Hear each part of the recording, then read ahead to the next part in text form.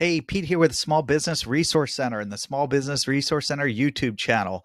It's the 18th. Tomorrow is the 19th, and the 19th is actually the last day to get AMC. If you're an AMC holder on the 19th, if you sold before the 19th, that's bad news for you, in my opinion. I know the stock is down a little bit, strange, but if you're in this play, you'll probably realize why. Um, this is speculation, not financial advice, but I want to keep in mind you're looking at a one for one, what they call dividend or share split.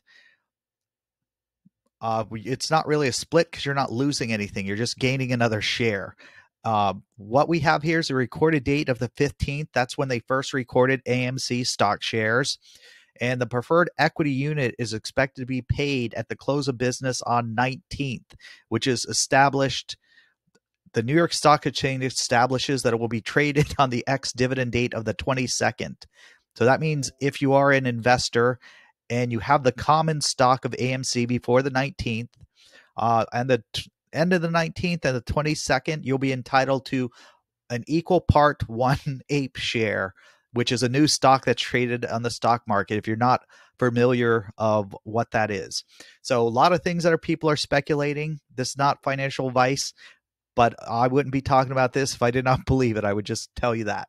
But a lot of people are saying what this is going to do. One, it forces all stocks to be accounted for and the owners of those stocks. So that means if there are any naked positions, they all should be uncovered. Some people say nothing's going to happen. Other people say this will dip a little bit. And thirdly, and fourthly, things that I may believe, the stock may go down a little bit and then it'll go up a little bit, maybe over where it was before. And some people say that this will trigger a short squeeze.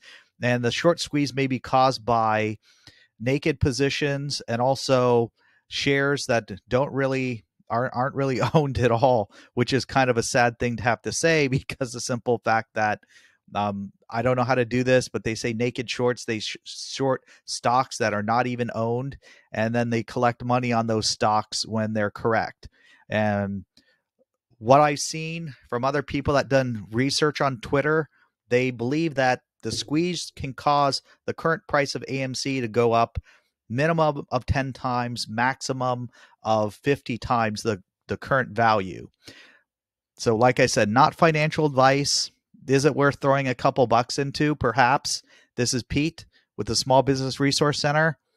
Keep in mind the 19th is the last day to own the stock. If you sold before the 19th close of business, you're out of the play. All right. Have a great day. Good luck.